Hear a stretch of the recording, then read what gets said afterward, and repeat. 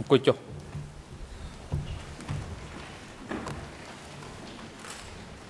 អង្គជំនះប្រកាសបន្តកិច្ចដំណើរការនីតិវិធីសមនការនិងដល់វិធីការជូនទៅតំណាងថាបញ្ញាដើម្បីបន្តការតាំងសំណួរនេះដល់ចំពោះសាក់សីរូបនេះ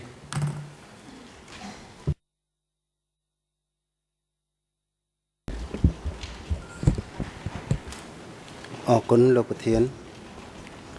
សួស្តីលោកនងសុផង់ជាថ្មីម្ដងទៀតកាលពីព្រឹកមិញលោកនងសុផង់បានផ្ដល់ព័ត៌មានមកដល់ការិយាល័យសហប្រញ្ញាជាច្រើនហើយឥឡូវនេះខ្ញុំសូមបន្តសំណួរទៅលោកបន្ថែមទៀត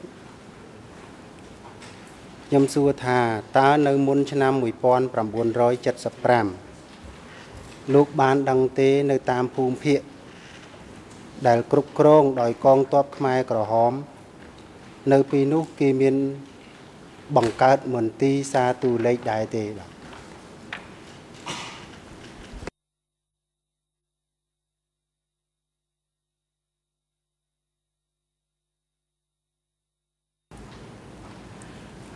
បាទចំពោះសំណួរនេះគឺនៅគ្រប់មូលដ្ឋានភូមិភាគនិងតំបន់ព្រមទាំងអង្គភាពកងពលគឺសុទ្ធតែមានការរៀបចំវិទ្យុតាក់ទងនិងវិទ្យុទូរលេខគ្រប់ភូមិភាគគ្រប់កងពលបាទ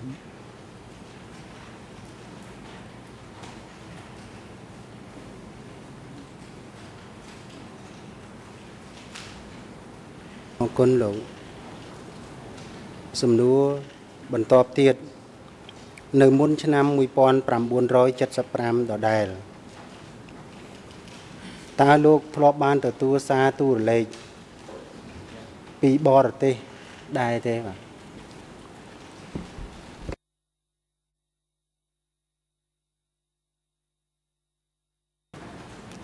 ាទមុនឆ្នាំ75មិនមានសារទូរលេខពីបរទេសទេបាទតែក៏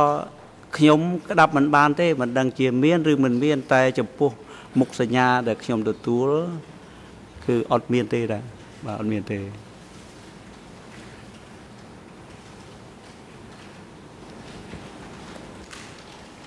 ឥឡូវនេះខ្ញុំបន្តសំណួរក្រោយឆ្នាំ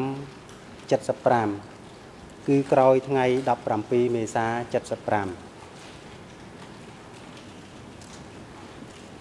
ខ្ញុំសួរថាតើលោកមកភ្នំពេញ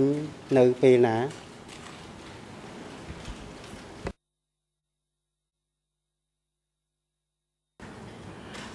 បាទខ្ញុំមកភ្នំពេញគឺពេលដែលគេរៀបចំស្រួលបួលហើយគឺពេលចុងឆ្នាំ75ហើយបាទខ្ញុំ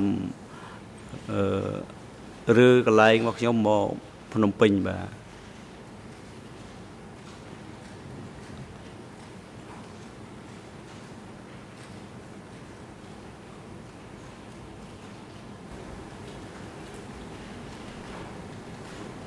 ខ្ញុំចង់ដឹងថា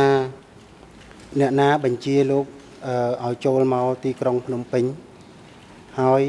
នៅក្នុងស្ថានភាពនោះលោកបានឃើញទីក្រុងភ្នំពេញមានលក្ខណៈយ៉ាងដូចម្តេចដែរ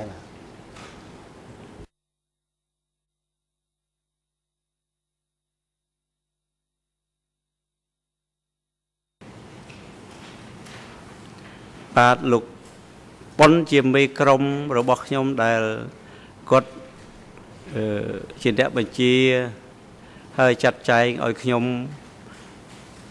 មកភ្នំពេញបាទពេលដែលខ្ញុំមកដល់ភ្នំពេញគឺភ្នំពេញមានសភាពស្ងាត់មិនមានប្រជាជនទេបាទមានប្រជាជនច្រើនកុះកដូចឥឡូវនឹងទេបាទ អរគុណលោកសុផង់នៅពេលដែលលោកចូលមកដល់ទីក្រុងភ្នំពេញលោកមានប្រសាសន៍អំបញ្ញមិញថាប្រហែលជាចុងឆ្នាំ75តើលោកនៅទីតាំងកន្លែងណាដែរបាទ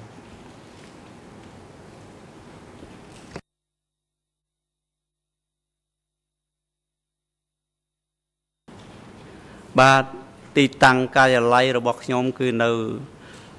កន្លែងសាលារៀនសម្ដេចសុធារសបាទ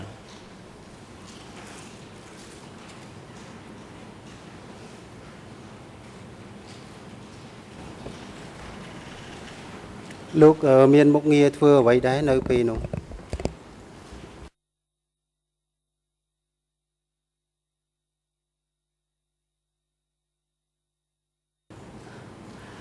បាទខ្ញុំ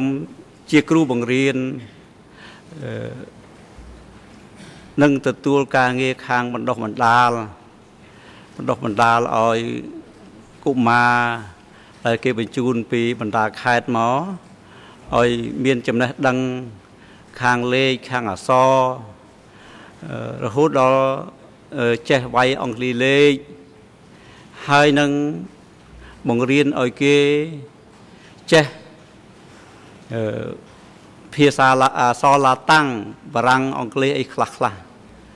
ហើយព្រមជាមួយនេះក៏ជាបណ្ដាគឺបង្រៀនគេ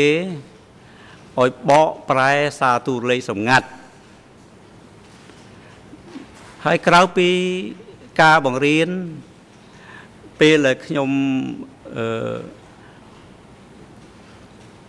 ចប់ពីភារកិច្ចបង្រៀនគឺខ្ញុំមានទទួល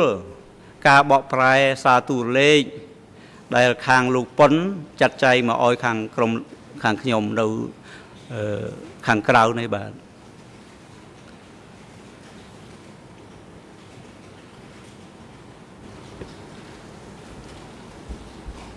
ពេលដែលលោកបង្រៀនសិស្សកូនក្មេងតូចនេះតើកូនក្មេងនេះអាយុប្រមាណទី1អាយុប្រហែលជាប្រមាណហើយបង្រៀនសារទូរលេខសម្ងាត់នេះក្នុងគោលដៅអីច្បាស់លាស់ដែរពេលនោះលោកដឹងដំណឹងនេះប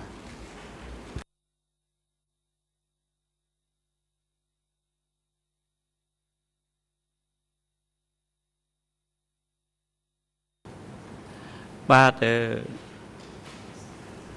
ការបង្រៀនពេលនោះគឺគោលដៅដែលបង្រៀនគឺដើម្បីឲ្យកុមារទាំងអស់នោះមានជំនាញក្នុងការប្រកបក្នុងការបម្រើការងារទៅអនាគតខាងផ្នែកបកប្រែសារទូរលេខហើយក៏ដូចជាចេះខាងជំនាញខាងវាយអង់គ្លេសលេខដើម្បីទាំងអស់ហ្នឹងគឺថាគេមានជំនាញទៅគេអាចយកទៅបម្រើការងារទៅតាមការចាំបាច់ដែលអង្គការតម្រូវការហើយពីវិទានកុមារទាំងអស់ហ្នឹងគឺភាគច្រើនអាយុពី12ឆ្នាំ10ទៅ12ឆ្នាំបាទ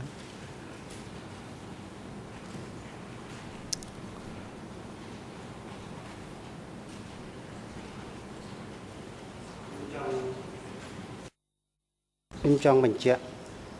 បន្តិចដែរពីព្រោះរៀនសារទូរលេខនេះ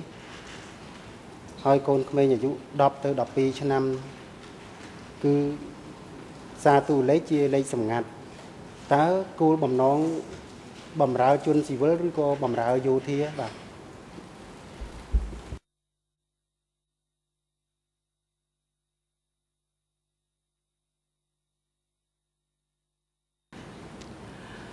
បាទខ្ញុំពេលហ្នឹងគឺមិនដឹងទិសដៅអីច្បាស់លាស់ទេអង្គការដែលនាំឲ្យខ្ញុំមានភារកិច្ចបណ្ដុះបណ្ដាលខ្ញុំមានភារកិច្ចតែបណ្ដុះបណ្ដាលពេលណាដែលគេមានជំនាញហើយអង្គការចាំបាច់ទៅប្រើខាងយោធាក៏ខ្ញុំមិនដឹងខាងស៊ីវិលក៏ខ្ញុំមិនដឹង នឹងតាមតែតម្រូវការរបស់អង្គការ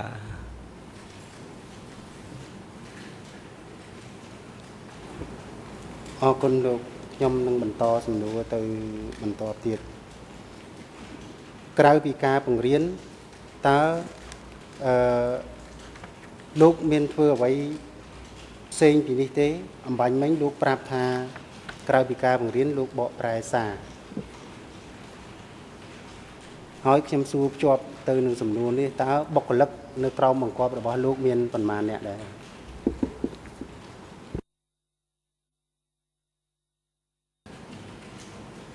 បាទបុគ្គលិកដែលអាចធ្វើការងារបានដែលក្រោយពីខ្ញុំបណ្ដុះបណ្ដាលទៅគឺមានបានតែ4-10នាក់ទេដែលអាចមានសមត្ថភាពកុមារវាមានច្រើនមានកាលហ្នឹងដូចជា40នាក់អីផ្លាយតែអ្នកដែលអាចធ្វើការបានជួយធ្វើការងារបកប្រែបានគឺមានចំនួនតែ4-10នាក់ទេ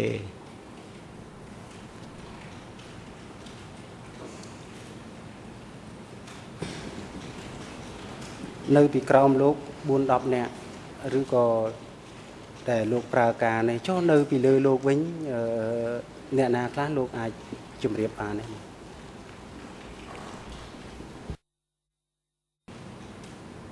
បាទអ្នកគ្រប់គ្រងនៅពីលើខ្ញុំគឺលោកប៉ុនហើយនឹងថេបាទ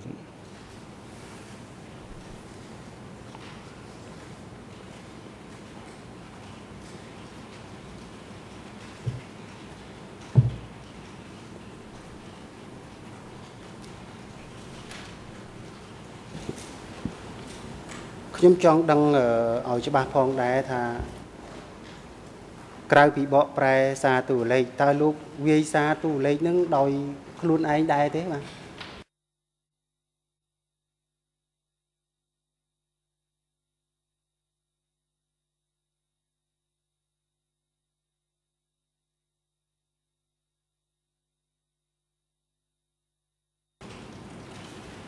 ខ្ញុំមិនអាចវាយបញ្ជូនសារទូរលេខដោយខ្លួនឯងបានទេបាទអរគុណខ្ញុំនៅតែសំណួរចុងក្រោយមួយទៀតទេហើយបន្ទាប់មកក្រុមការងាររបស់ខ្ញុំនឹងសួរលោកបន្តខ្ញុំចង់ដឹងថាតើប្រធានមន្ទីរសារទូរលេខនៅមជ្ឈិមហ្នឹងនៅភ្នំពេញហ្នឹងអ្នកណាដែរបាទ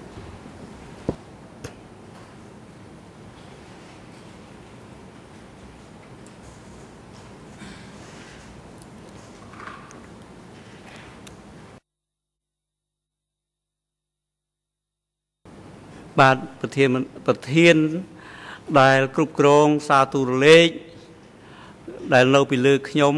គឺមានលោកប៉ុនហើយនឹងថេបាទគាត់ជាអ្នកធំជាងគេនៅខាងផ្នែកទូរគមនាគមន៍របស់កម្ពុជាប្រជាធិបតេយ្យនៅពេលនោះបាទលោកប្រធានខ្ញុំអរសំណួរអរគុណបាទអរគុណតំណាងរដ្ឋវិញ្ញាណរដ្ឋជាតិ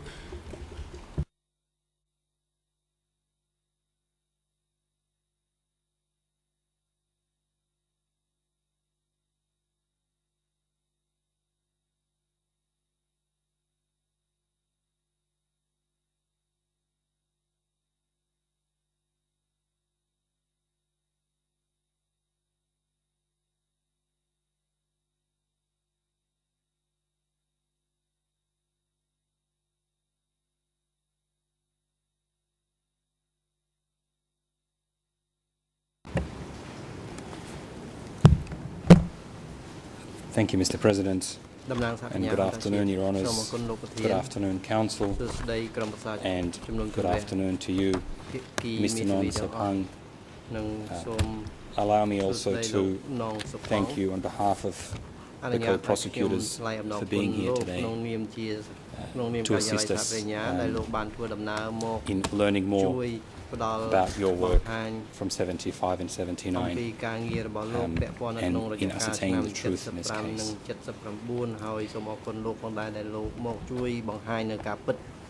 I'm going to start my questions first by briefly clarifying just a couple of the areas that you've mentioned so far, and then we will move on to questions about your work in Phnom Penh in much more detail.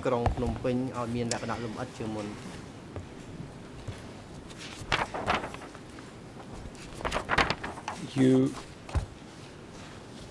explained to us earlier that there were communications via telegram from zones, bases and battlefields to the upper authority, and of course that you helped translate some of these telegrams. My first question is, do you recall, starting with zones, do you recall which zones were reporting in the period that you were working at B20?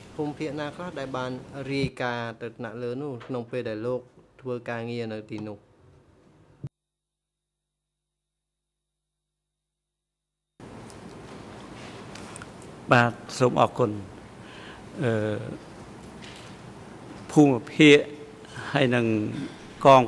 ទ័ពដែលបានរាយការណ៍មកខាងលើនេះមាន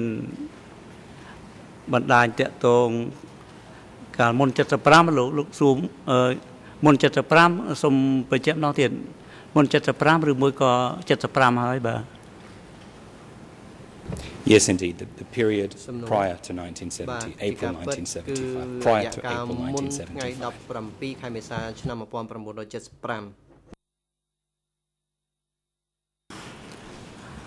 អូខេ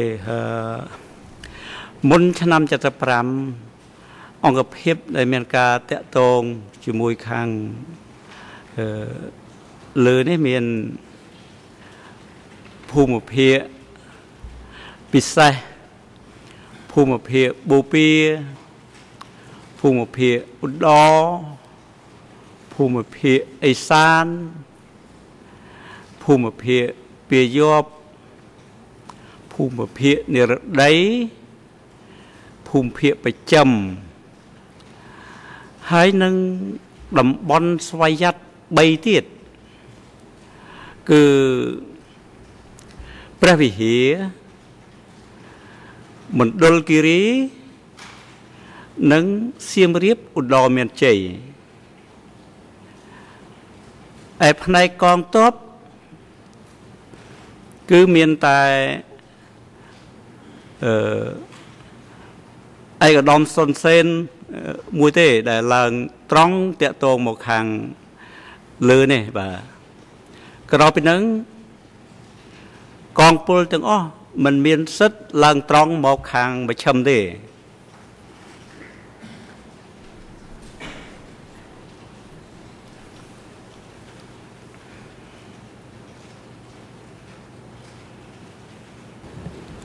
Thank you for that comprehensive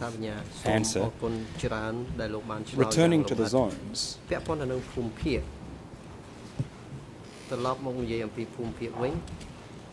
how were you able to understand from a telegram, for example, that it came from the East Zone, still staying with the period before 1975?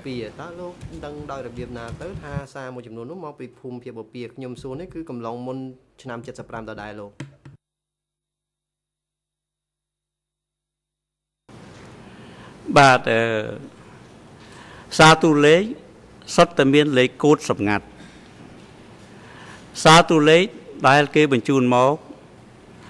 គឺសុទ្ធតែជាលេខទាំងអស់តែវាមានក្បាលរបស់គេមុនដំបូងគេដាក់ NR ហើយ NR ប្រមាណទៅហើយបន្តមកទៀតគេដាក់ CK បាត់ន័យថា CK នេះគឺជាចំនួនខ្ទង់សារទូរលេខបន្តមកទៀតគេដាក់ចុះកាលបរិច្ឆេទថ្ងៃខែឆ្នាំ ហើយចុងបំផុតគេដាក់ទឹះតាមលេខកូដដែលគេបានកំណត់ឧទាហរណ៍ភូមិភាគបូព៌ា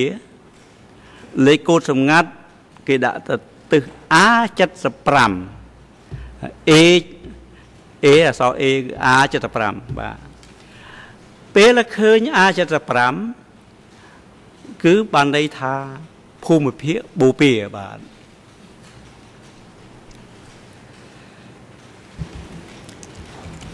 Thank you. តំណាងសាបញ្ញាសូមអរគុណ Who was it that តើនរណាគេ allocated those numbers? ជាអ្នកដាក់លេខកូដ A75 to East Zone and another number for a different zone. 75នេះសម្រាប់ភូមិភាគបូព៌ាហើយលេខកូដផ្សេងទៀតនោះសម្រាប់ភូមិភាគផ្សេងទៅតើនរណាគេជាអ្នកដាក់លេខកូដនេះ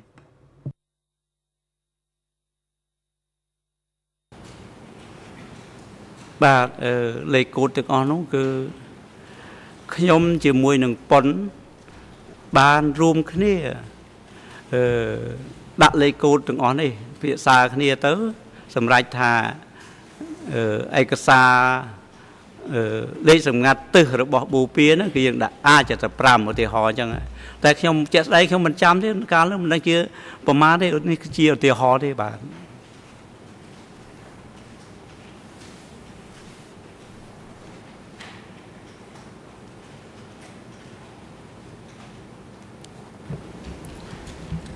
Thank you. តំណាងសាបញ្ញា And just a couple more questions on that period before មានសំណួរមួយ April ចំនួនតូច 75. ពាក់ព័ន្ធនឹងរយៈកាលមុនខែមេសាឆ្នាំ 1975 នេះដដែល Could you recall for us តើលោកអាចជំរាប how often, នឹងនឹកឃើញដែរទេថា on average perhaps, ជាមធ្យ how ម often តើ each ញឹកញយ zone ប៉ុណ្ណា would report ដែលភូ to មិ the ភាគ upper level? នីមួយៗនោះរាយការណ៍ឡើងទៅថ្នាក់លើនោះ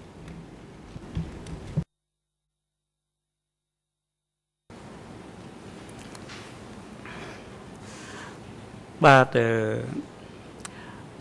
អំពីសារទូរលេខដែលភូមិភាគតាក់ទងញឹកញាប់មិនញឹកញាប់វាអាស្រ័យទៅលើសភាពការរបស់ភូមិភាគនោះដែលមានសកម្មភាព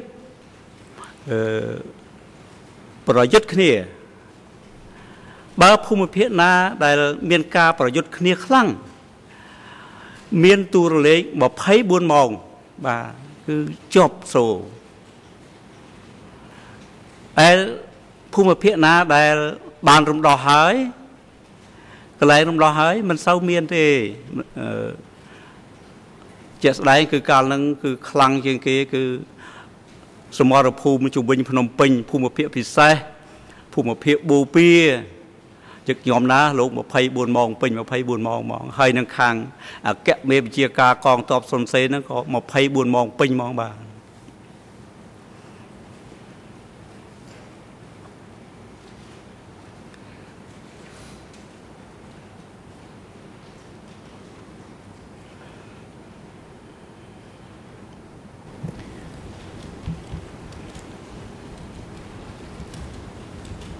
Again, in that period, if we can look at នៅក្នុងរ the យៈកាលនោះ numbers from a different បើ perspective, សិនបើយើងមើលតួ on លេខ average, វិញជាមធ្យម how many incoming telegrams តើមានសារទូរលេខ would you ចូល have មកចំ translated នួនប៉ុន្មានដែលលោក per បាន day? ធ្វើការបកប្រែ And ក្នុង then មួយ how ថ្ងៃនោះ many ជាមធ្យម outgoing ហើយ telegrams per day, តើ if you មាន can recall? សារទូរលេខប៉ុន្មានដែរជាមធ្យមនោះដែលផ្ញើចេញទៅខាងក្រៅនោះតាមអ្វីដែលលោកចាំមក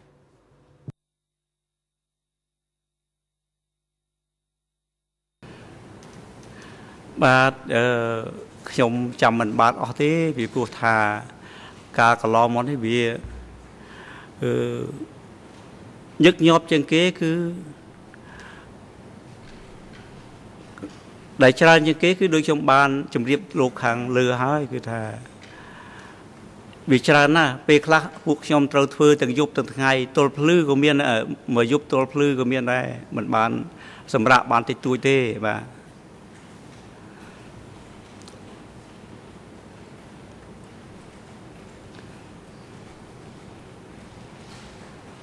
Thank Now, for the telegrams that were being sent from the upper level,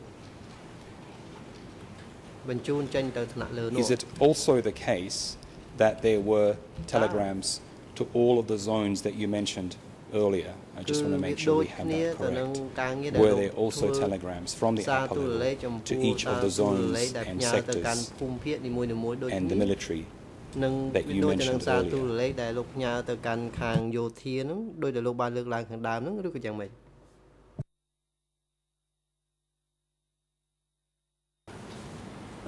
សូមអត់ទោសសូមមានប្រសាសន៍ម្ដងទៀតបាទសំណួរហ្នឹងគឺខ្ញុំមិនសូវយល់បាទ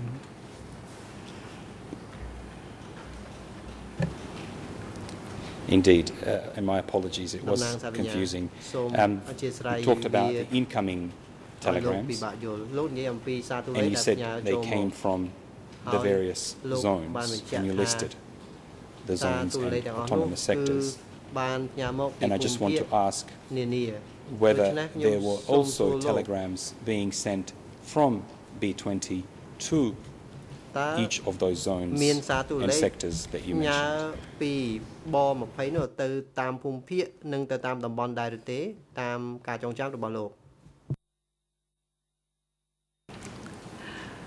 បាទការនាំចេញមិនសូវមានញឹកញាប់ទេ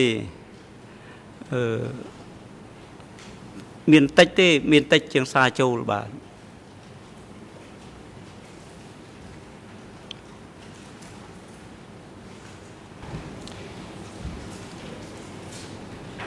Now, moving forward in time,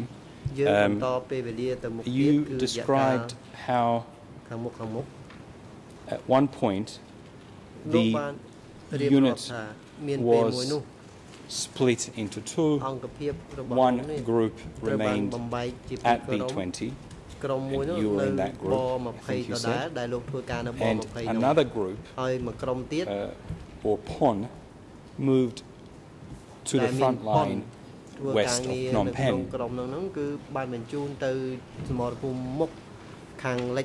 Do you recall when that happened? Was it in 1974, was it late 1974, was it early 1975? Do you have any recollection of the time?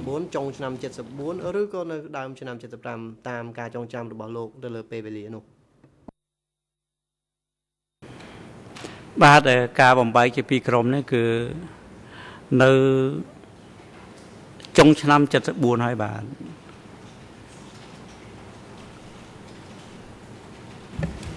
And when PON left and headed to the west of Phnom Penh,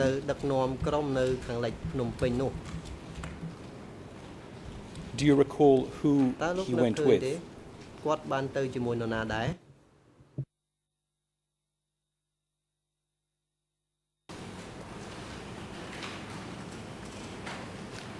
បាទខ្ញុំមិនដឹងទេប៉ុន្តែដឹងថាប៉ុនហ្នឹងគឺនៅជាប់ផ្ទាល់ជាមួយលោកប៉ុលពតដូច្នេះលោកប៉ុលពតទៅទីណាក៏យកប៉ុន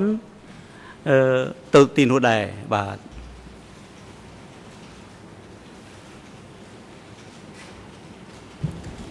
And when PON left, do you know which location west of Phnom Penh he moved to? ខាងលិចភ្នំពេញហ្នឹងគឺនៅម្ដុំត្រង់កន្លែងណាដែរដែលគាត់ទៅធ្វើការងារនៅទីនោះនោះ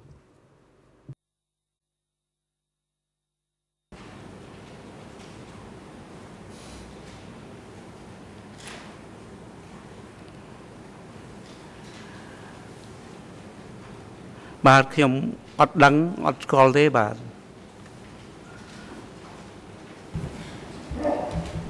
Very well. And តំណាងសាបញ្ញាសូមអរគុណលោកច្រើន after he left in late 1974 ចេញទៅក្នុងចុងឆ្នាំ74 was he or Pol Pot still able to communicate via telegram from that new location បញ្ជូនសារទូរលេខពីទីតាំងថ្មីរបស់គាត់នៅខាងលិចភ្នំពេញហ្នឹងមកលោកដដែលឬក៏យ៉ាងម៉េច បាទព្រោះខ្ញុំផ្នែកខាងក្រោយគឺខ្ញុំផ្នែកខាងមុខគឺប៉ុនអ្វីដែលប៉ុលពតចង់បញ្ជូនមកខាងខ្ញុំ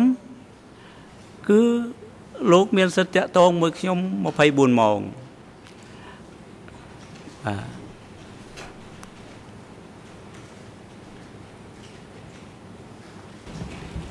And how did Pon communicate with you?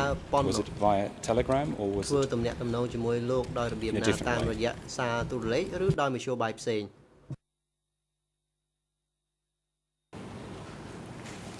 បាទការតាក់ទងជាមួយប៉ុនគឺតាមរយៈសារទូរលេខសម្ងាត់មិនមែនមានទូរស័ព្ទដូចសម័យនេះទេគឺបញ្ជូនតាមវិទ្យុតាក់ទងតិចតាហ្នឹងហើយគេបញ្ជូនជាលេខមកខាងខ្ញុំនឹងទេហើយខ្ញុំក៏ទទួលពីប៉ុនហ្នឹងមានពីរប្រភេទទី1ជាសារសម្ងាត់ជាលេខទី2ជាដំណឹងជ័យជំនះដែលបានទទួលពីដែលខាងមុខណាខាងប៉ុនហ្នឹងគេប្រមូលបានពីសមត្ថភូមិនានាដើម្បីយកមកឲ្យខាងខ្ញុំនៅក្រោយនេះបញ្ជូនទៅវិទ្យុផ្សាយសម្លេងបាទ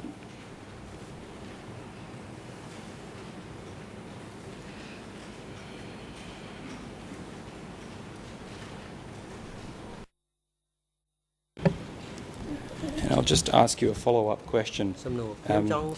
Did I understand correctly that when victory was achieved in Phnom Penh, that was communicated by secret code via telegram to you, and you then decoded that message for public broadcasting. Did I understand correctly what you were telling us earlier? ព័ត៌មាននៅក្នុងសារទូរលេខទាំងអស់នោះនៅទៅផ្សាយតាមវិទ្យុតើខ្ញុំយល់អញ្ចឹងត្រឹមត្រូវដែរឬទេសុំទោសអានេះវាខ្សោយខ្ញុំស្ដាប់មិនសូវបាន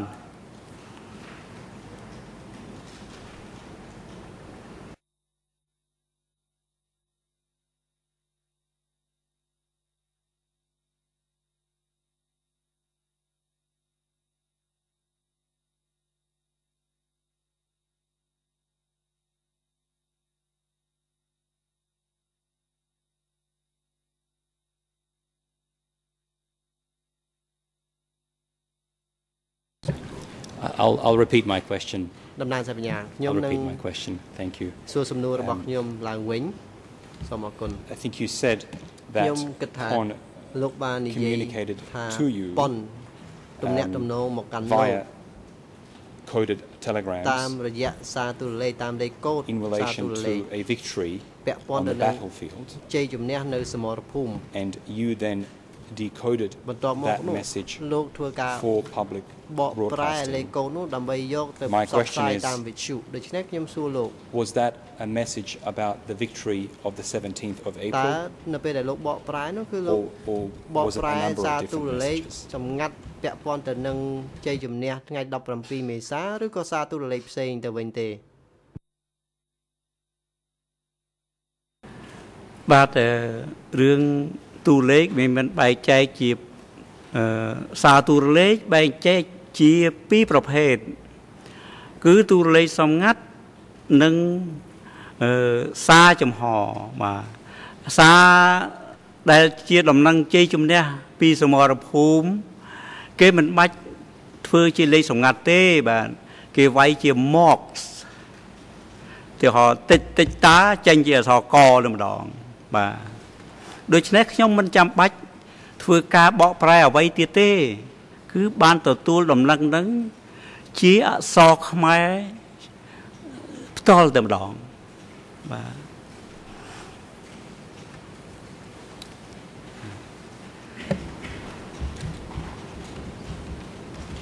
Thank you very much for clarifying that. Do you recall, just on that message, do you recall if that was received by you and then broadcast តើសារទូរលេខដែលលោកលើកឡើងអំបញ្ញមិញនេះគឺលោកជាអ្នកទទួលដោយផ្ទាល់បន្តមកយកទៅផ្សព្វផ្សាយអំពីការទទួលជ័យជំនះថ្ងៃទី17ខែមេសា17មេសាឆ្នាំ75នោះឬក៏គេផ្សាយនាពេលក្រោយទេ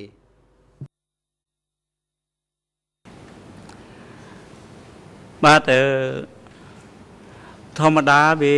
មិនសូវលឿនប្រហែលទេសម័យហ្នឹងមិនសូវជាទំនើបទេដូច្នេះការផ្សព្វផ្សាយវាមិនបានតន់អមាទីថ្ងៃ17មេសាខ្ញុំចាំទាំងម៉ោងទៀតម៉ោង9កន្លះទៀតតែការបញ្ជូនសារមកដល់កន្លែងខ្ញុំវាមិនបានម៉ោង9កន្លះទេវាដល់ម៉ោង10ម៉ោងអីហើយម៉ោង10ជាងទៅហើយអញ្ចឹងតម្រុំខ្ញុំរៀបចំសម្បត្តិស្នាមអីទៅខាងវិទ្យុផ្សាយសំឡេងហ្នឹងវាមិនបានទាន់ម៉ោង9កន្លះដូចសភាពការនៅសមរភូមិហ្នឹងទេអញ្ចឹងអារឿងនេះហើយដែលគេស្ដីបន្ទោសឲ្យខ្ញុំថាខ្ញុំហ្នឹងវាធ្វើការយឺតយ៉ាវហ្នឹងដោយការផ្សាយដំណឹងជ័យជំនះហ្នឹងមិនបានទាន់ពេលវេលាហ្នឹងរៀបចំវាមិនទាន់ម៉ោង9កន្លះឈ្នះហើយផ្សាយណាទាន់ដល់ម៉ោង9កន្លះហ្នឹងតើមានម៉ោង11បានវិទ្យុផ្សាយសំឡេងម្ដងទៀតតាមខ្ញុំចាំដូចជាម៉ោង11បានផ្សាយដំណឹងជ័យជំនះរំដោះក្រុងភ្នំពេញហ្នឹង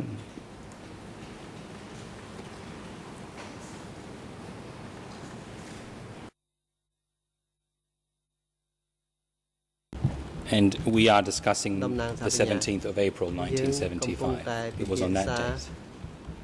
ថ្ងៃការបរិច្ឆេទថ្ងៃ17ខែមេសាឆ្នាំ75គឺចំណុចគឺថ្ងៃនឹងហើយដែលសារទូលេខហ្នឹងផ្សព្វផ្សាយនឹងមែនទេលោក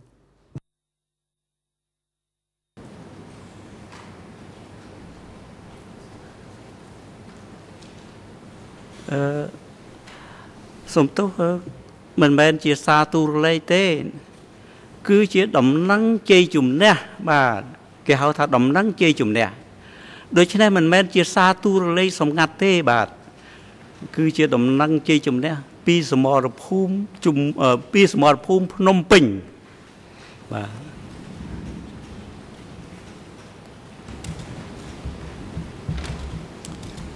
Thank you. And just one more question,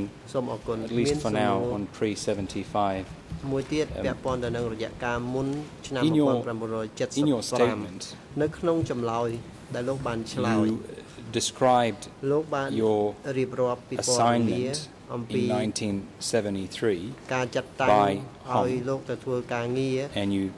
talked នៅ about ក្នុងឆ្នាំ this earlier as well. 1973ដោយប៉ុន And this assignment, of course, was to be 17. ហើយការដែលចាត់តាំងការងារនេះគឺវាពាក់ព័ន្ធនឹងថ្ងៃ10 relevant ERNs and ask you a very brief question. This is document E3/64. The ERNs are in Khmer 00328023, French 0041169, and English 0033442. And I will just read a part of this passage and then ask you what you meant by it. Quote, in 1973, the Committee of Previhi sector named Hong appointed me to work at the Party Central Committee called B17, which was a tempering place whose work included food production. I just wanted to ask how it was that you knew that B17 was an area or office associated with the Party Central Committee at that time. ជាគណៈមជ្ឈិមបកនោះនៅពេលនោះតើលោកដឹងដោយរបៀបណាដែរ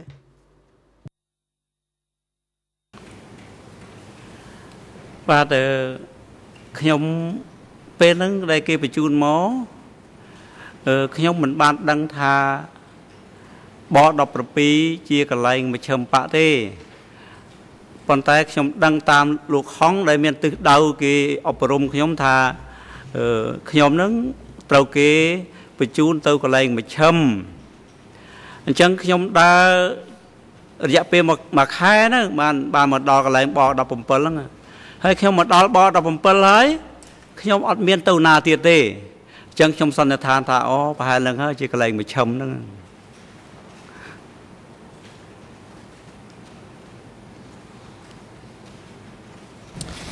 Thank you very much.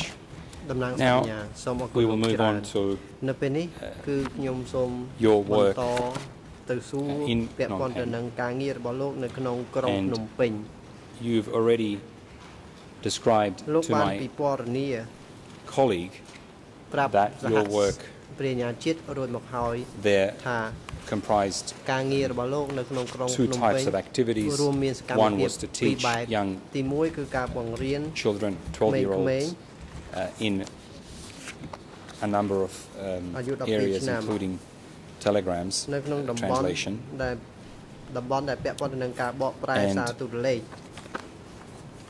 your other responsibilities included heading a telegram translation office.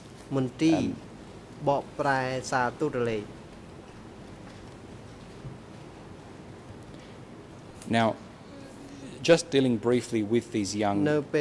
people whom you taught, was it the case that they returned to the bases after they received training at the superior school? មូលដ្ឋានវិញដែរឬទេក្រោយពេលដែលពួកគេទទួលបានការបណ្ដុះបណ្ដាលពីលោកហើយនោះ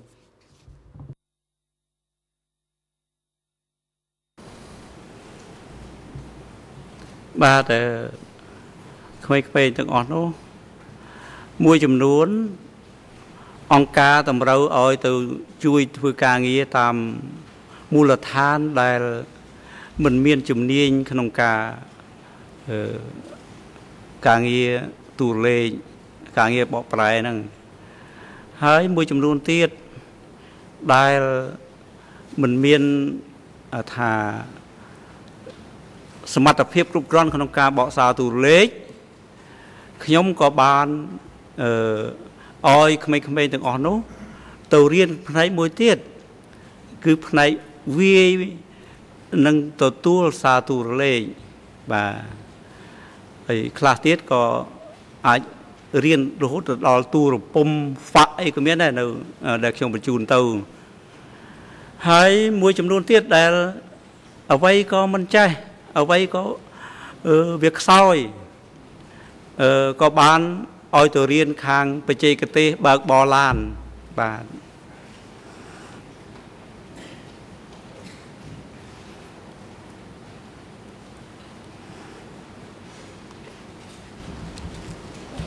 For those who were sent back to the bases to provide services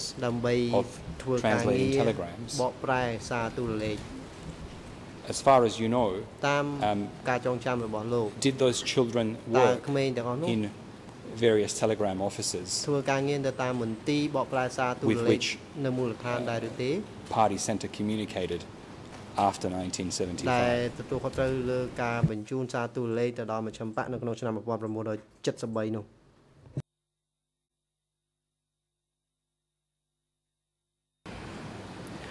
បាទខ្ញុំតាមខ្ញុំចាំគឺមានក្មេងពីរនាក់ដែលបានបញ្ជូនទៅខាងភូមិភាគឦសានមាននៅខាងមណ្ឌលគិរីម្នាក់ហើយនៅខាងកញ្ចេះម្នាក់បាទបានពីរនាក់ដែរក្រៅពីហ្នឹងភូមិភាគផ្សេងៗគេបើគេមិនមានជំនាញគេបញ្ជូនមកឲ្យខ្ញុំណែនាំរួចហើយគេយកអ្នកហ្នឹងទៅមូលដ្ឋានគេវិញបាទ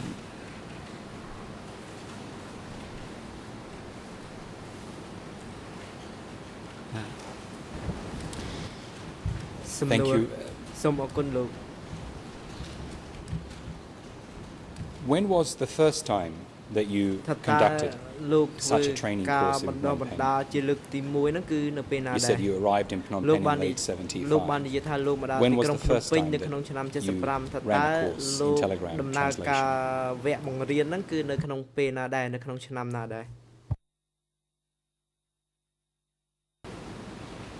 បាទខ្ញុំរៀនពីវគ្គបាទ76ហ្នឹងបានមួយវគ្គហើយដល់ឆ្នាំពាក់កណ្ដាល77ហើយទេបានមួយវគ្គទៀតបាទបាន2វគ្គទេក្នុងរយៈ3ឆ្នាំហ្នឹងបាទ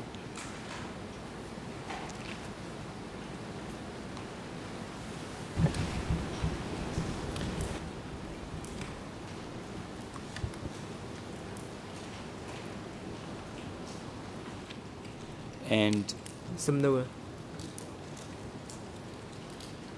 if you recall,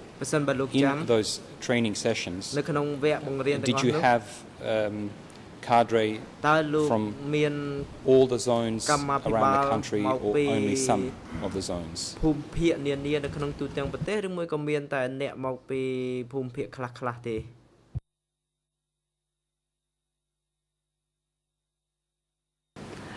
បាទមិនមែនកម្មាភិបាលមកពីភូមិភាគមករៀនជាមួយខ្ញុំទេបាទគឺជាកុមារឬមួយក៏ជាអ្នកបច្ចេកទេសដែលគេទទួលភារកិច្ចខាងអក្សរសម្ងាត់ដែលគេមករៀនជាមួយខ្ញុំបាទ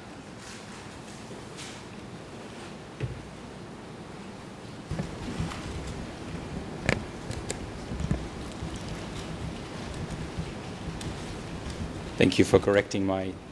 use of the wrong term. Just returning to that question, do you recall if the children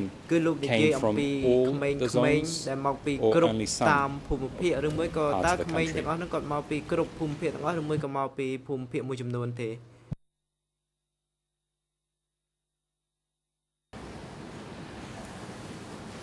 បាទតាមខ្ញុំក្តាប់បានគឺមិនគ្រប់ទាំងអស់ទេ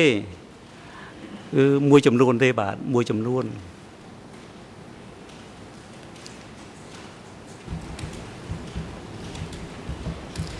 Thank you. សូមអរគុណលោក Now just before we move into the actual working aspects of the telegram officers, I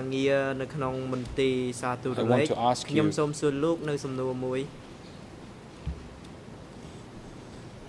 the following question. You were in B20 until late 1975, continuing to work in your telegram translation unit. As far as you know, were there telegram transmission and telegram translation officers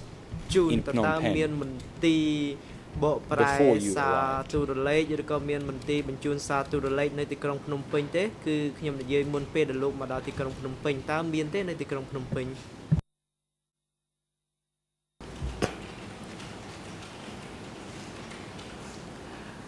But ខ្ញុំមកទីក្រុងភ្នំពេញហ្នឹងវាចិត្តចុង75ហើយដូច្នេះការរៀបចំមន្ទីរសារទូរលេខមន្ទីរបកសារទូរលេខអីគឺគេរៀបចំមុនខ្ញុំអស់ហើយបាទគឺមានក្រុមប៉ុនហ្នឹងគេមកចូលមុនខ្ញុំ អញ្ចឹងគឺកំប៉ុនចាត់ចែងហើយក្រុមទូលេខតណាបកតណាវាយតណាអីគេរៀបចំមុនខ្ញុំអស់ហើយបាទ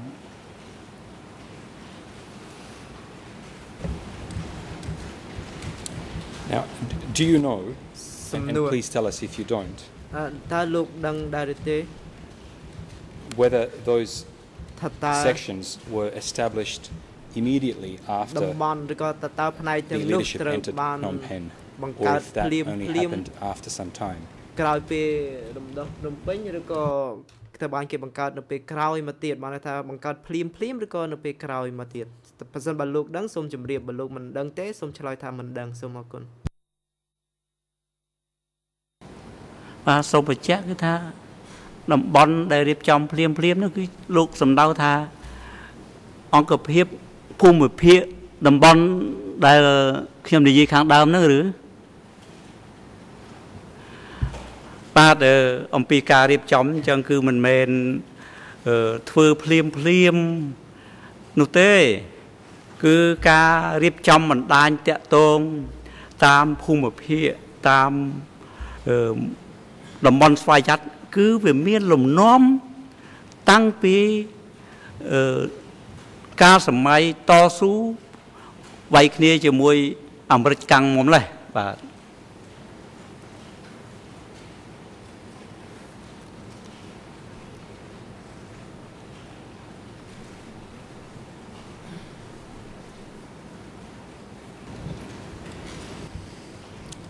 សំណួរ And now moving on to ឥឡូវនេះខ្ញុំសូមបន្ត various offices ទៅលើបញ្ហានៃមន្ទីរជាច្រើនដែលប៉ុនគាត់ជាអ្នកគ្រប់គ្រងនៅទីក្រុងភ្នំពេញ And just to help us move along more quickly I'll read from your statement and then we will ask some questions Again Your Honour is returning to E3/64The relevant ERNs Khmer 00328 French 00411 and English 00334 049 So I'll just read from your statement Mr. Serpang Quote My unit was under the supervision of Pon and Tay. They both also supervised the radio communication and telegram transmitting unit at the old American embassy. Pon and Tay were the chairman of the telecommunication section, which composed of 2 units, one of which was the radio communication unit at the old American embassy and another was the telegram translation unit at K1 as well as my school.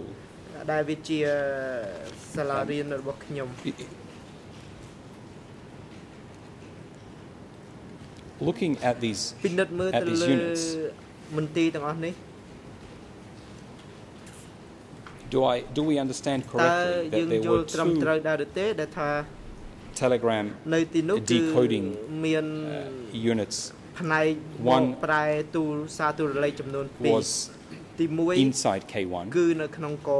and one was at your school or near your school. Is that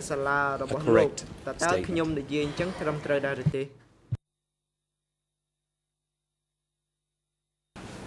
បាទត្រឹមត្រូវណាស់ពីព្រោះថាមិនក្បែរសាលារបស់ខ្ញុំទេគឺក្នុងសាលារបស់ខ្ញុំតែម្ដងមួយគឺនៅកមួយគឺប៉ុនអ្នកទទួលខុសត្រូវឯក្នុងសាលាសម្ដេចជារស់គឺខ្ញុំជាអ្នកទទួលខុសត្រូវហើយនឹងប៉ុនហ្នឹងគេនៅពីលើខ្ញុំទៀតបាទនេះជាការគ្រប់គ្រងបាទឯខាងវាយនឹងបញ្ជូនសារទូរលេខនៅស្ថានទូតអាមេរិកចាស់គឺ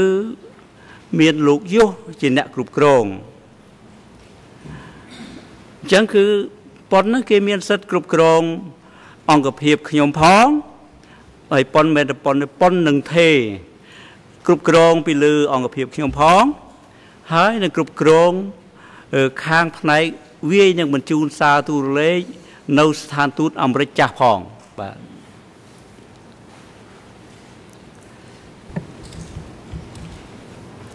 Thank you. So សូមអរគុណលោក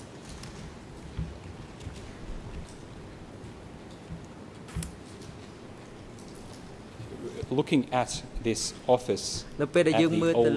American embassy, which was a transmitting unit, you just said that it was headed by someone called Yo. In your second statement, you identified him as head of K-18. Is it correct that the unit at the old American embassy was also called K-18? គេហៅថាក18ឬមួយក៏យ៉ាងណាដែរ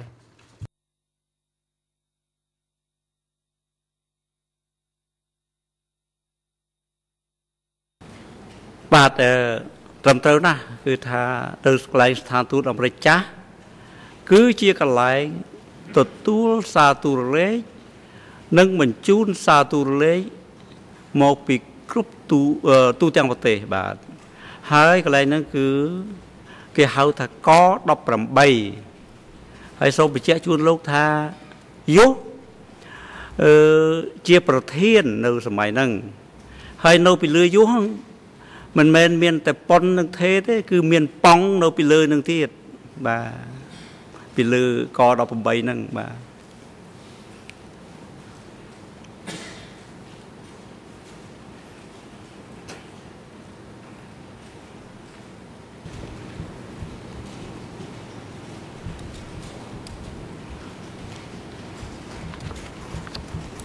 And if we can just, in a very general sense, before we discuss the details,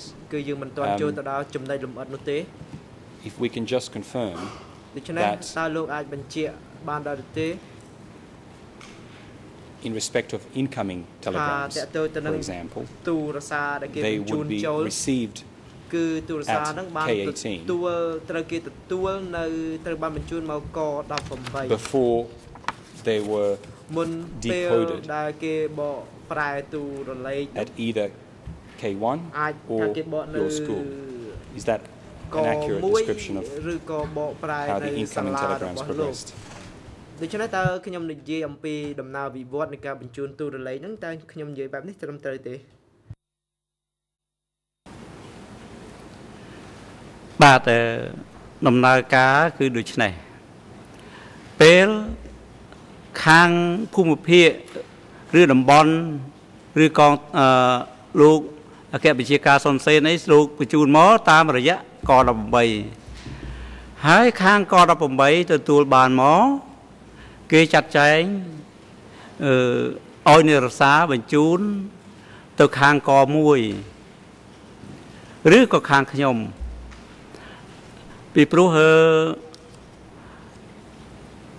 គេបានកំណត់ថាទិសណាដែលត្រូវបកខាងខ្ញុំទិសណាដែលគេត្រូវបកទៅក1គេបានដឹងឲ្យនេះហើយបើទិសណាដែលជូនទៅក្នុងគេទៅដាក់ជូនទៅខាងប៉ុនហ្នឹងបើទិសណាដែលជាមុខសញ្ញារបស់ខ្ញុំគេបញ្ជូនទៅសាលាសម្ដេចសទ្ធារស់ដែលកន្លែងដែលខ្ញុំនៅបាទ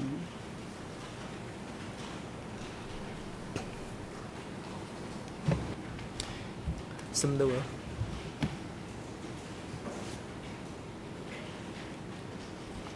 Just picking up that last explanation you gave us. Could you help us understand who it was that decided whether an incoming telegram would be sent to K1 for decoding or to your school? សាលារបស់លោកដើម្បីធ្វើការបកប្រែតើអ្នកណាជាអ្នកសម្រេចលើបញ្ហានេះ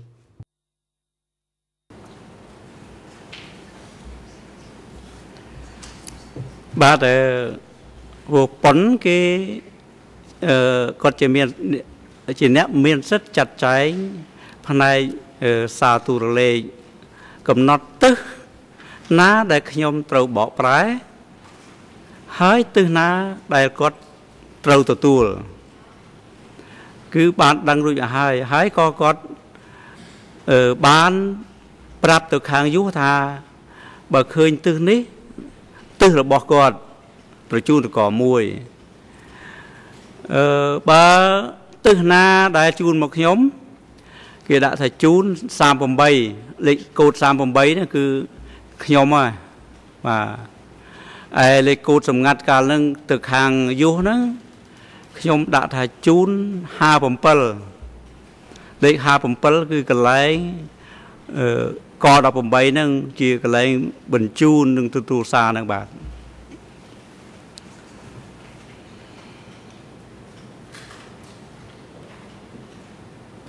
I just want to make sure that we understand correctly. Did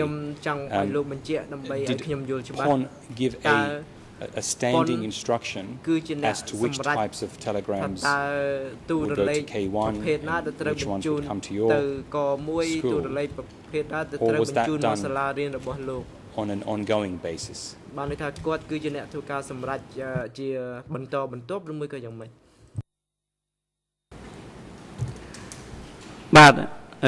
គាត់ជាអ្នកសម្រេចជាបន្តបន្ទាប់ឧទាហរណ៍ថានៅលើសារគេមានដាក់ខាងចុងសារគេមានដាក់ទិសរួចហើយដូចខ្ញុំប្រាប់លោកខាងដើមគឺថាមានកូដសម្ងាត់ឧទាហរណ៍ថាភូមិភាគបូព៌ាគេដាក់ A75 អញ្ចឹងកន្លែងថាខាងបូព៌ានេះគឺជាចំណុចដែលយួនវាវាយឈ្លានពានចូលអញ្ចឹងគឺកន្លែងហ្នឹងហើយដែលគេជាទឹះចាំបាច់ដែលខាងប៉ុនហ្នឹងគេត្រូវបកប្រែនៅកមួយឯទឹះណាដែលมันសំខាន់มันប្រញាប់ហ្នឹងដូចជាខាងមូលដ្ឋានផ្សេងដែលមិនមានការប្រយុទ្ធគ្នាទេគឺគេឲ្យខ្ញុំហើយបាទ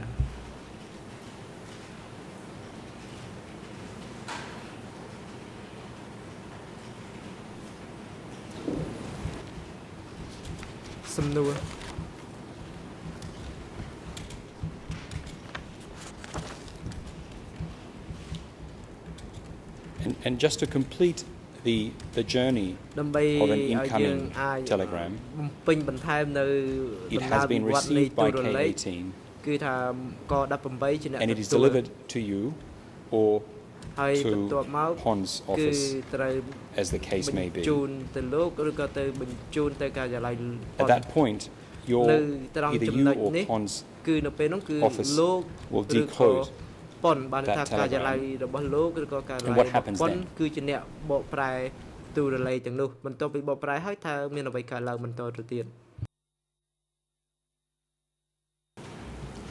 បាទបន្ទាប់ពីបកប្រែទៅជាសារទូរលេខជាអក្សរខ្មែរបានហើយយើងយកខ្លឹមសារហ្នឹងទៅវាយម៉ាស៊ីនអង់គ្លេសលេខវាយម៉ាស៊ីនអង់គ្លេសលេខហើយ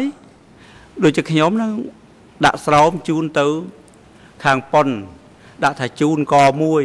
បាទជូនកមួយគឺបានន័យថាជូនទៅប៉ុនហើយដើម្បីគាត់ចាត់ចែងបាទទូលេខហ្នឹង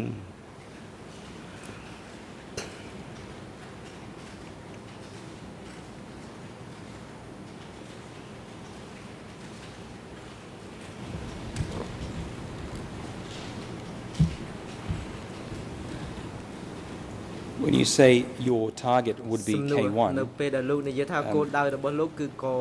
were there telegrams which were addressed to other officers in Phnom Penh?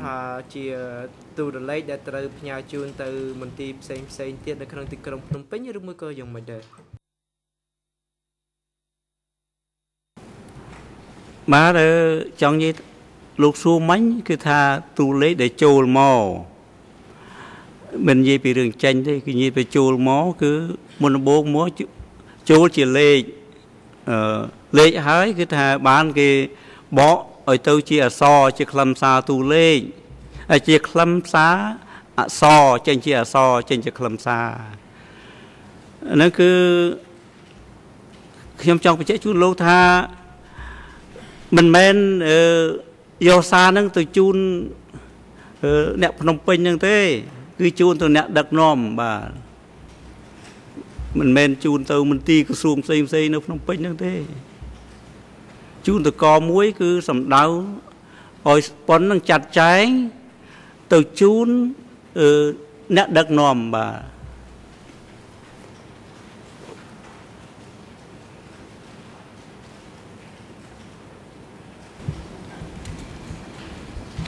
Thank you. We might come back to that issue and explore it in more detail. Just for now, can we also look briefly at outgoing telegrams in this period?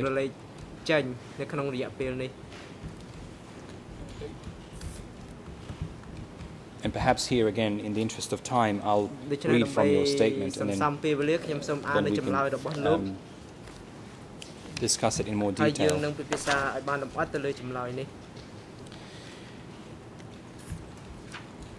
Your Honours, this is again in E3/64 and the relevant ERNs Khmer 00328-030, French 00411-699, English 0033-4049, and this is how you describe the process, Mr. Sapan. Quote, if the Committee 870 wanted to send a message out, Pon and Tay would go in person to get it from them. They went to take note of the words of the Committee 870 and then took the handwriting message to the Telegram Translation Group to have its text coded. After it was coded, the message was given to my personal messenger or the messenger at K1 to take to the radio communication at the old American embassy. Yop, who was in charge of the radio communication unit there, would manage to get the message to be transmitted to its respective destination. And lastly, the message that was sent out by the radio communication unit was in code numbers, since its text had been coded by the translator group, and the receiver unit would receive it in code numbers format. So just coming back to that, I want to make sure that we have this correct. Outgoing messages would be handwritten by Pon and Tay based on instruction, and they were then coded either by translators at K1 or by you and your staff at the school. Is that correct?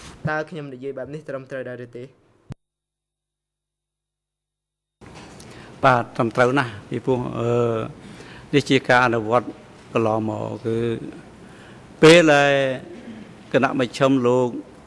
មានកិច្ចការអីលោកហៅប៉ុននឹងទេទៅហើយទៅកត់ត្រាពាក្យពេចន៍ខ្លឹមសារដែលលោកចង់ណែនាំទៅតាមភូមិភាគឬតំបន់ផ្សេងៗពេលដែលបានជាខ្លឹមសារនឹងហើយលោកជូនទៅក្រុមលោកនៅកមទិសណាដែលតាក់ទងនឹងក្រុមលោកបកប្រែនៅកមួយក៏លោកធ្វើជាឲ្យគេបំផន់អក្សរៈជាមួយនឹងឯកសារសម្ងាត់មួយទៀតមិនមែនបញ្ជូនខ្លឹមសារនឹងទៅត្រង់ទាំងដល់ទេគឺថាគេធ្វើជាទូរលេខសម្ងាត់ចេញជាលេខទាំងអស់បាទកន្លែងខ្ញុំក៏ចឹងដែរបើសិនណាជាខ្លឹមសារដែលលោកទៅទទួលហ្នឹងជាមុខសញ្ញាដែលគេត្រូវឲ្យខាងខ្ញុំបកប្រែ ខ្ញុំក៏បំផន់អក្សរៈដូចគ្នាហើយបង្វែងដានទៀត2 3ជាន់នោះលោកស្មុកស្មាញមិននិយាយពីរឿងបច្ចេកទេសនោះវានិយាយមួយថ្ងៃនេះមិនអស់ទេបាទបាទរឿងដំណើរការគឺដូចក្នុងចម្លើយខ្ញុំអត់មានប្រែប្រួលទេបាទ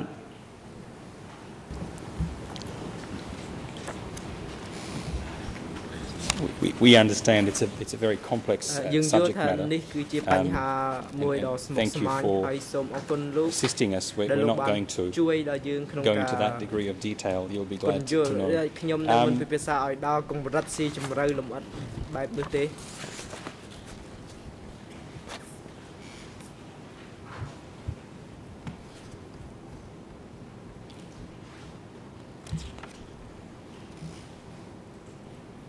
Now, we discussed incoming telegrams and outgoing telegrams. Are you able to estimate, based on your recollection, approximately how many incoming telegrams your office or your school would have translated on any given day?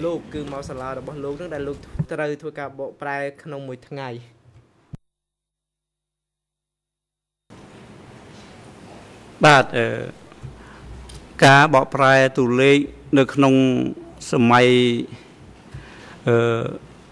ដែលយើងរំដោះហើយហ្នឹងគឺបើប្រៀបធៀបទៅគឺក្នុងសម័យសង្គ្រាមវាច្រើនណាស់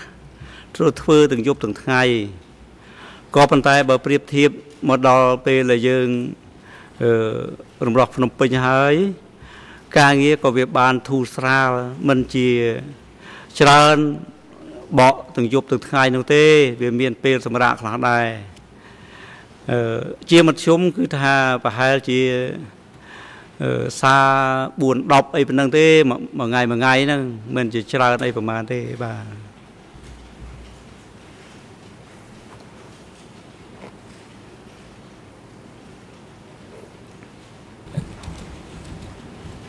This was with respect to the incoming telegrams. Do you recall, on average, how many outgoing telegrams you would have translated on any given day?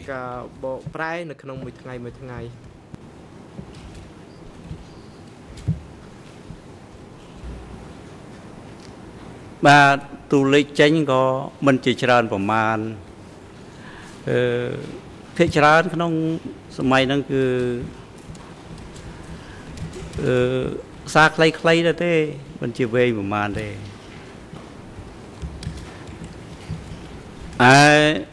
ចេញហ្នឹងគឺភាគច្រើនគឺរឿងបញ្ជូនសម្ភារៈដែលលោកខៀវរផនហ្នឹងលោកចង់ជូនចែកចាយទៅមូលដ្ឋានអីលោកពេលណាលោកត្រូវបញ្ជូនទៅមូលដ្ឋានលោកតែតែឲ្យទូរលេខហ្នឹងមកឲ្យក្រុមខ្ញុំបកប្រែដើម្បីឲ្យដឹងថាមកភាគីម្ខាងទៀតហ្នឹងគេរងចាំទទួលថាគេត្រូវបានសម្ភារៈអីខ្លះប្រមាណបាទគឺនឹងគឺច្រើនខាងផ្នែកខាងចែកចាយសម្ភារៈបាទ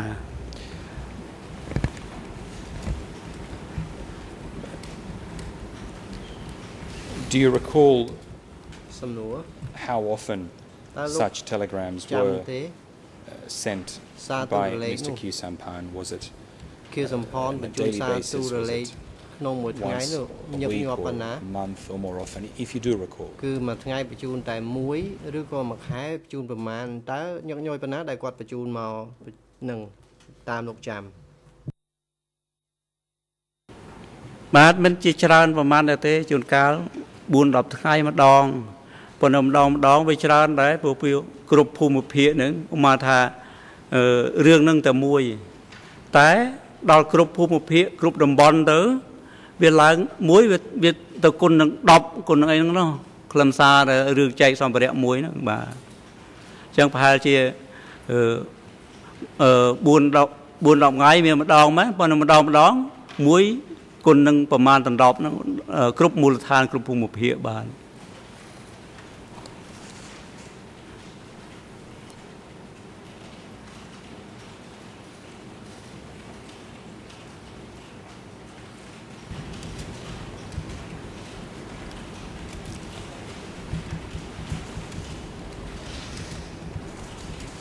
I'd like to look briefly at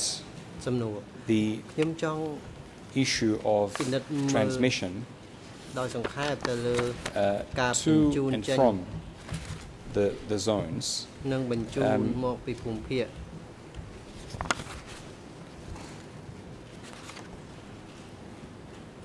You said to us that prior to 1975 there were telegrams from zones and autonomous sectors. Was that also the case after April 1975 when you worked in Phnom Penh?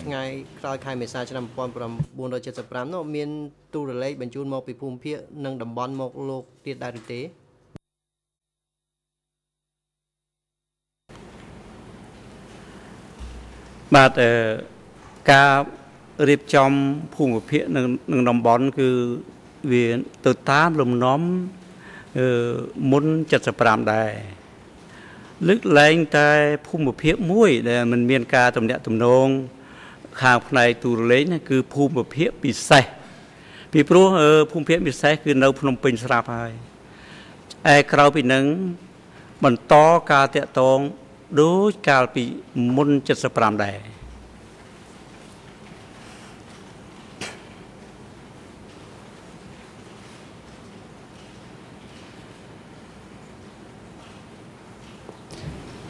And did that communication by telegram continue for the entire period that you were in Phnom Penh?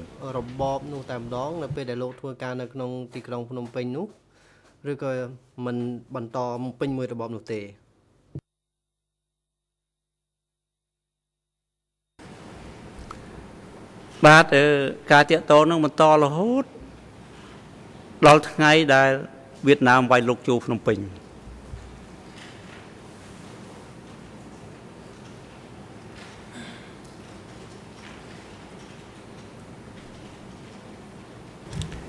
Thank you. តំណាងសហប្រញ្ញាសូមអរគុណ Focusing in on the issue of actual transmissions for a brief moment. I'd like to look at your second statement and see if you can assist us with some of these details. Your Honour, this is document E3/67, and the passage I will be referring to is at Khmer ERN 002944542, French 003749338, and English 004839711. And this is what you said, Mr. Sapang, quote, in communicating with Committee 870, they had their own timing. For example, in one zone, one had to make contact at 7 a.m., 10 a.m., or 1 p.m., 1900 hours. This is an example of one zone. The other zones were all the same. Do I understand correctly that each zone was allocated or assigned specific times during a day during which they could transmit coded telegrams to coded messages to K18? មន្ទីរក18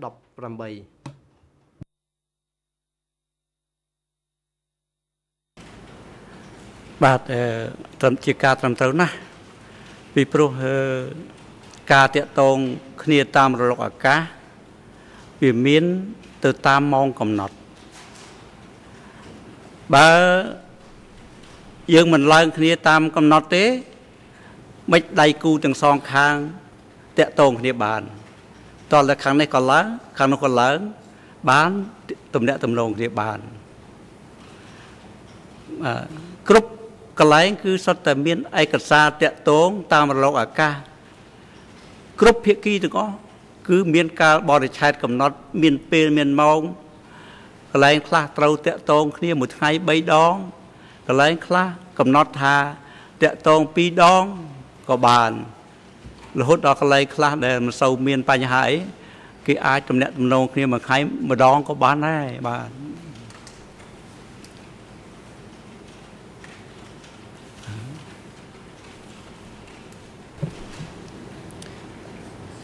And I just want to make sure that I understand correctly your answer. Were you describing telegrams between zones, for example, between the east zone and the west zone, or was that a description of a telegram from a zone to K18? Just want to make sure I understand. ភូមិភាគផ្សេងទៀតដូច្នេះតើតាមការយល់របស់ខ្ញុំតើលោកធ្វើការបកប្រែសារទូលេខពីភូមិភាគមួយទៅភូមិភាគមួយឬក៏យ៉ាងម៉េចតាមដែលខ្ញុំយល់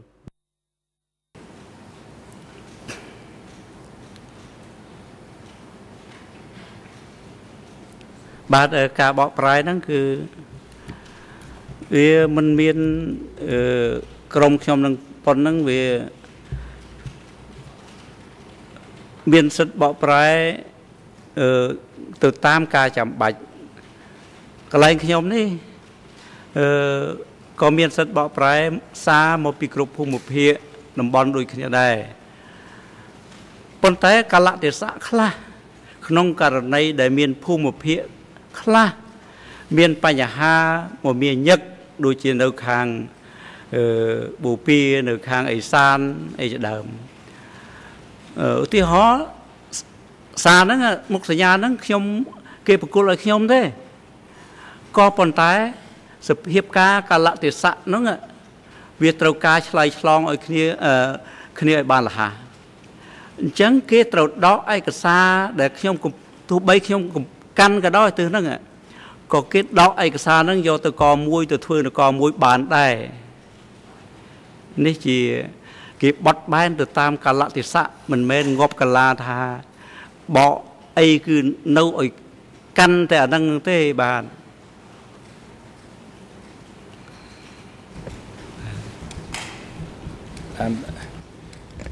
I'm not sure you answered my question. Probably was confusing. My question was whether in describing those specific times that you talked about earlier for each zone, whether zones were sending telegrams to each other, whether there were telegrams, for example, from the east zone directly to the west zone. ទៅមកនោះគឺដូចឧទាហរណ៍ថាពីខាងភូមិភាគបូព៌ាបញ្ជូនទៅភូមិភាគប្រចាំនោះតើមានម៉ោងកំណត់របស់គេដែរឬទេ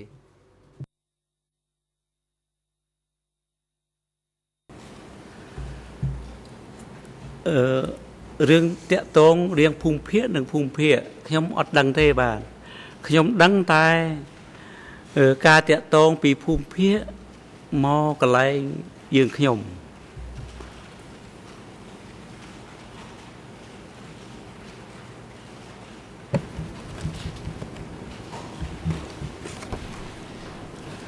Thank you for clarifying that. តំណាងសញ្ញាសូមអរគុណលោកដែលលោកបានបញ្ជាក់ត្រង់នេះ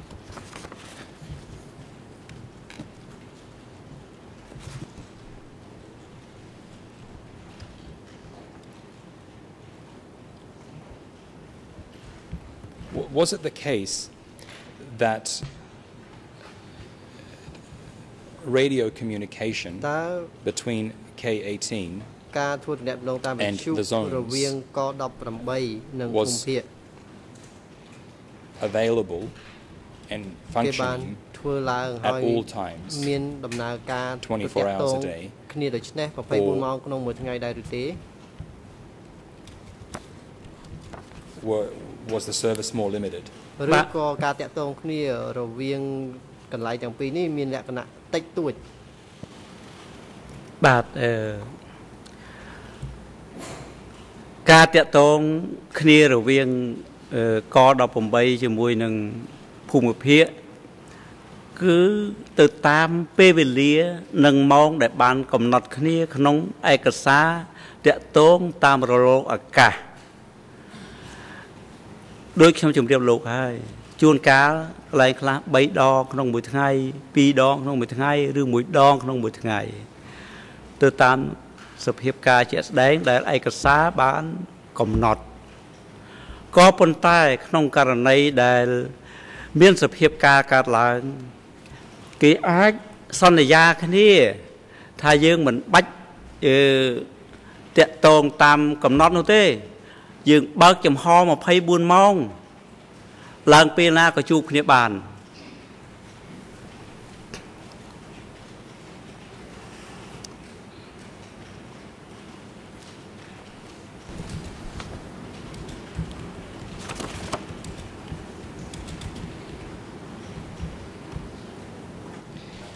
And as far as you knew at the time, through your work, were telegrams that were being sent out from K18, were they always received by the various zones or other offices to which they were being sent? ដល់ភូមិភាគនានានិងមន្ទីរនានាដែលបញ្ជូនចេញពីក18ឬក៏មិនទៅដល់ទេជានិច្ចការនោះ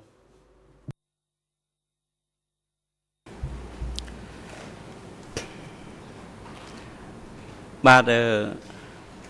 ខ្ញុំមិនអាចដឹងបានអស់ទេរឿង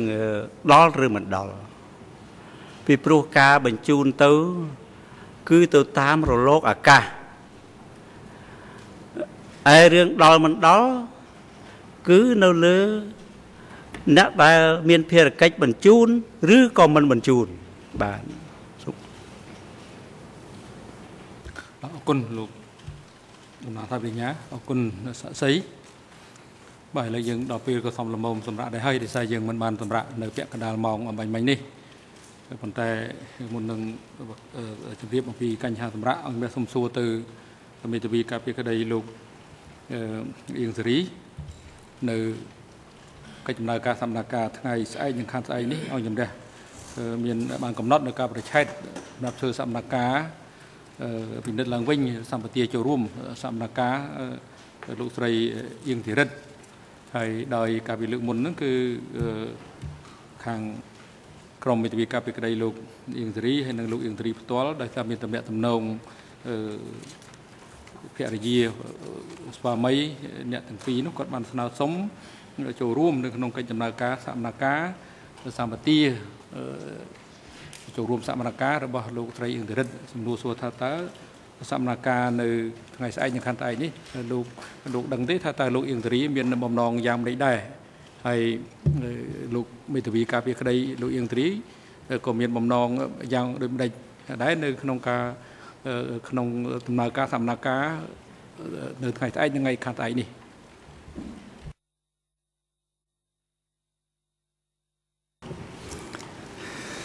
សូមគោរពលោកធានសូមគោរពលោកស្រីចៅក្រមសួស្តីព្រះញ្ញាសហពាតាអស់លោកអ្នកទាំងអស់សម្រាប់សវនាការលើសម្បទារបស់អ្នកស្រីអៀងសេរីថ្ងៃស្អែកនិងថ្ងៃស្អែកនេះក្រមមេធាវីលោកអៀងសេរីនឹងបែងចែកការងារគ្នាខ្ញុំមកម្នាក់ឯងឬប្រហែលជាមានសហការីមួយចំនួនមកតាមហើយដោយឡែកលោក Michael គាត់ជាប់កិច្ចការព្រៀងសម្រាប់ការងារដោយឡែកសម្រាប់សាក់សីផ្សេងគឺគាត់មិនបានជើញមកទេដោយឡែកលោកអៀងសេរីគាត់នឹងមកចូលរួមក្នុងសវនាការនេះដែរប៉ុន្តែនៅបន្ទប់រងចាំខាងក្រោមជាធម្មតាសូមអរគុណលោកធានបាទអរគុណលោកមេធាវីបាទឥឡូវកិច្ចដំណើរការសកម្មភាពសម្រាប់ថ្ងៃនេះដល់ពេលសមល្មមសម្រាប់ដែរហើយអង្គជំរះប្រកាសផ្អាកកិច្ចដំណើរការសកម្មភាពសម្រាប់ថ្ងៃនេះត្រឹមនេះសកម្មភាពស្ដាប់សក្ខីកម្មសាក់សីនងសុផង់ត្រូវលើកទៅបន្តធ្វើនៅព្រឹកថ្ងៃច័ន្ទទី3ខែកញ្ញាឆ្នាំ2012ដោយចាប់ផ្ដើមពីម៉ោង 9 ព្រឹកសកម្មភាពនៅព្រឹកថ្ងៃច័ន្ទសប្តាហ៍ក្រោយនេះនឹងបន្តស្ដាប់សក្ខីកម្មនងសុផង់ ដែលនឹងបន្តការតាំងសំណួរដេញដោលដោយភាគីសហប្រតិញ្ញាលោកនងសុផង់ការស្ដាប់តែខេកម្មរបស់លោកនៅមិនទាន់ចប់នៅឡើយទេសកម្មភាពត្រូវបន្តធ្វើនៅថ្ងៃច័ន្ទទី3ខែកញ្ញាឆ្នាំ2012គឺដើមសប្តាហ៍ក្រោយដូច្នេះអង្គជំរះសូមអញ្ជើញលោកមកបន្តផ្ដល់តែខេកម្មនៅព្រឹកថ្ងៃច័ន្ទទៀតមន្ត្រីរដ្ឋបាលតុលាការតំណត្រួលជាមួយនឹងមន្ត្រីអង្គភាពគម្ពីរសាក្សីអ្នកជំនាញក្នុងការជូនសាក្សីរូបនេះវិលត្រឡប់ទៅកាន់កន្លែងគាត់ស្នាក់នៅវិញហើយនឹងឲ្យអញ្ជើញគាត់ត្រឡប់មកកាន់កន្លែងផ្ដល់តកិច្ចកម្មក្នុងបន្ទប់សកម្មភាពនេះវិញនៅព្រឹកថ្ងៃច័ន្ទសប្តាហ៍ក្រោយនៅវេលាម៉ោង 9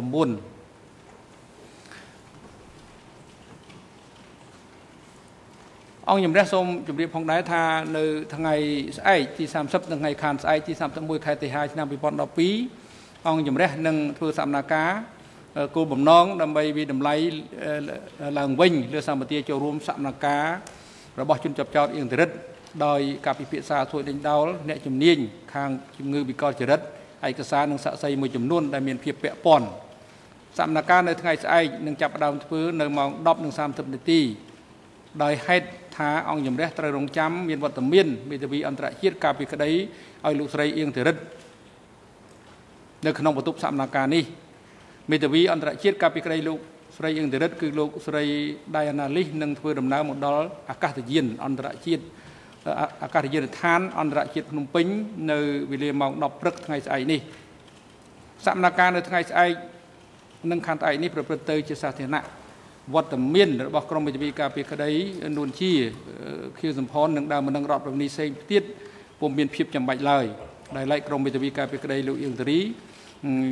អាចចូលរួមនៅក្នុងសកម្មភាពនេះបានក្នុងនាមជាអ្នកសង្កេតការតែប៉ុណ្ណោះ